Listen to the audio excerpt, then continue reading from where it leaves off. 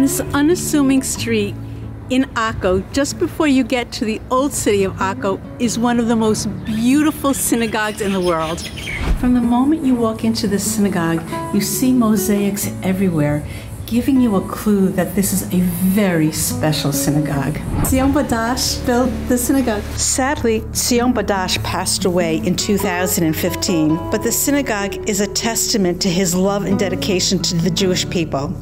I want to show you the mosaics that have been designed for all 4 floors of the synagogue. While Akko is home to many mosques and churches and even branches of the Baha'i Gardens, beautiful ancient synagogues, it's probably most famous for its Crusader ruins.